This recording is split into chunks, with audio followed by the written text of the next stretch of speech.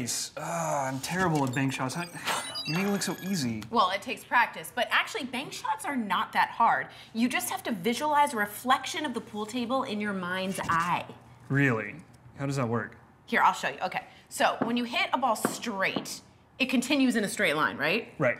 Now, when that straight line hits the side, it bounces off, right? Right. Okay, so that bounce is a reflection of the line. Oh, that makes sense. So, if you can imagine a reflection of the pool table on the other side, you're gonna continue hitting the ball straight without reflecting. Oh. So you're really aiming for the pocket on the reflected pool table. Okay, I get it. So if we think of the pool table as the first quadrant of a coordinate plane, then the reflected table is the fourth quadrant.